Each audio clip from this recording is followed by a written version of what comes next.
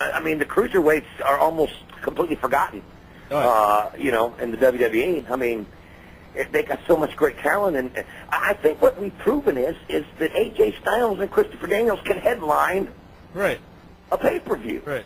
They're afraid to take that chance. I mean, you know, our guys are so good. I mean, that, you know, another match that I remember, even though the belt fell twice, which actually kind of gave it to it Allure, was the original Ultimate X. I mean, that was just something nobody'd seen before. I noticed that they had a lot of those. They seem to be every month at some point, but now they're taking a call-off period from the Ultimate X match, maybe to get a little more so people want to see it when again. It comes back. Well, you can ruin anything by doing it too much. Right. And you know, you really can't. And the beauty of it is when we get to Spike TV, and there's going to be an audience that, you know, we've been doing it for 3.5 years, and it's hard to believe it, but there's going to be probably 100,000 people watching that first show that have never even seen or heard of us. And, you know, so the Ultimate X will be new to them, you know. But I like the fact that they've not beat it in the ground here lately, and when we bring it up again, it'll be special, because it always is. You mentioned earlier that you read the Internet, and pretty much since you guys started, everybody on the Internet have been saying, you know, TNA's almost done, it's only got a couple months left. Now, like you said, you've been around for 3.5 years. What do you feel about the people who just write that all the time? They're so negative about everything. You know, it's funny. When I used to read it 3 years ago, I would take a lot of it to heart. And 3.5 years later, I still read it and still get on message boards and read what people have to say. And you know what? It's the same people today that were saying the same thing 3 years ago. Right. It's just some people, if they're not cutting you down, they don't have anything to say.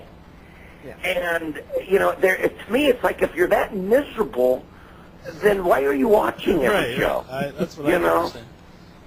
They're just miserable, unhappy people all the time. I mean, I can understand when something's bad, you got to say it's bad. I mean, I got no problem with that. But don't act like we've never done a good thing in our entire 3.5 years. Right. They're exactly like you said. Why do you keep watching the show?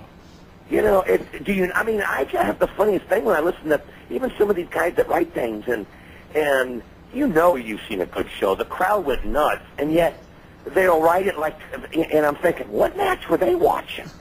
And then I'm thinking to myself, if you don't enjoy this, why are you doing it? Exactly. You know, why are you writing about it if you don't enjoy it? But they just decide they don't like somebody, so, you know, if they don't like Jeff Jarrett, then everything Jeff Jarrett's in, they don't like. If they don't like AJ Styles and everything AJ's in, they don't like. And it's just like, oh, man, grow up. You say one of the highlights of the early TNA stuff was your first hard sell. What was the reaction from the boys like the first time you did the hard sell? It got over great. In fact, I remember Alex Marvez writing the next day. I read an article he wrote. He thought it was one of the best things he'd ever seen in wrestling. You know, it's just. But what was funny was Vince Russo actually came up with that. We were sitting there in the back, and we were talking about something, and I started doing an imitation of selling one of my ball cards or something. I forget what was going on. And Vince goes, you know what? We got to put the camera on you, and you got a hard sell next week's show. And he goes, I want you to pop a gasket, man. And from the moment we did it, I'll never forget, Jerry Jarrett came back to me and was like, this is going to become part of the show. It's, you know. And we're actually talking now about, in the pre-shows, maybe going back into the crowd and stuff again. Yeah. And instead of me bouncing off of somebody, maybe just going in there by myself right before the pay-per-view kicks off. And you know, and see if I can blow my head up. The problem is it's exhausting. What did you think when you used to see the skits about you on Saturday Night Live? Oh, that was the greatest honor. And not just to be imitated, but to have Will Ferrell, who's one of my favorites anyway. Yeah. To have Will Ferrell come out and say, hi, I'm Don West of Shop at Home. And boom. And then imitate me. And actually, both guys were imitating me. Because my partner was real quiet and laid back. He was like the straight man. Yeah, and both of those are actually doing me. They just, you know, what Will Ferrell told me was he couldn't keep it up all by himself, so they figured, well, we'll just have both of us do you. That way we could continually keep it going, because they couldn't figure out how I could go for 6 hours straight like that. Well, he should thank you. That helped his career. Yeah, that was the key to him making $25 million a movie. Right. Like, oh man, look at that Don West impression. And that bastard's not sharing any of it. Good question, Barbie? Absolutely. One of our fans, Extreme Falls, wants to know if you missed the weekly pay-per-view format. Do I miss it? Mm-hmm. No. I mean, it was a novel concept, but I think it's better to build. I really do. The thing, when you're doing it weekly, every week has got to be a main event, and you don't really, you're basically making people pay to build the stories along to another pay-per-view. So I like the format now. I mean, I think it was a wise move to go to it, and I don't think anybody would argue that, being able to, you got to take some time to build the feuds so that when it's time for the pay-per-view, it's the payoff's coming. You know what I mean? Mm-hmm. Yeah. It might not be good for a couple of characters who don't get as much time on the microphone as they used to, but for the company on a whole, it's really a step forward that you couldn't have taken on pay-per-view. You're right. You're dead on. Mm-hmm. I mean, you hate that some people, lose a little extra time that they got.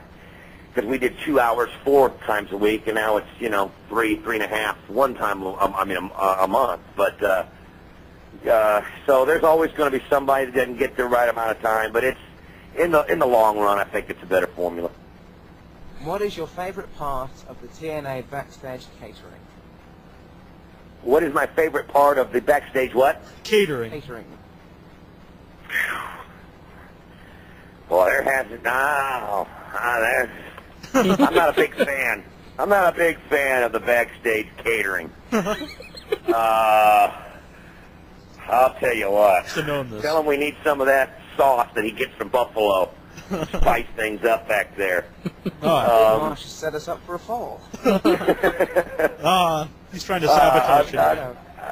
They have the sausage and peppers is probably about the best meal they got. It's basically you can depend on chicken every time. Don West is tired of the chicken. Tired of the chicken, man. You gotta take a walk down to the theme park and get yourself some candy floss. Hey, believe it or not, I find myself going up there to River Walk or whatever it is, City Walk or whatever it is, and getting a big old Wendy's or something. I mean, it's just, That's a favorite of our co-host here, 1 Inch Bicep. Oh yeah, I love Wendy's. Wendy's is good. We gotta get some of the. Yeah, he speaks on occasion. Every now and then, He's a little intimidated by Don West. Oh yeah, right. I actually called up Get in the Ring and asked you a question, and it was probably one of the most awkward times I ever spoke of. Why? What was the question? I asked you something about Juventud Guerrero and Jerry Lynn when Juventud messed up the move or whatever. See, I could. It was the match when Jerry Lynn hurt his shoulder. Oh yeah, I remember it well. Jerry does not send Juventud Guerrero Christmas cards. Let me put it to you that way. Not a fan. Should have not have brought that one back up. I tell you what, that was a brutal. When you watch it again, yeah, they replayed it on the last pay-per-view. Oof. Because Lynn came back in the last pay-per-view for Waltman, which was really good. And you know what? That was a great match. Yeah. I hope they continue that on a little bit more. Even that was, and that turn when Shawn went from being a heel to when he was praising him at the end to being a huge babyface, and then bam, what a heel turn again. Yeah, I love that part. A lot of people, say bad stuff about Waltman, but since he's come back, I think he's been really good. Oh yeah, he can be as good as he wants to be. Mm-hmm. There's so many guys like that. Yeah. And when he's turned it on. He's had 4 great matches in a row. Yeah.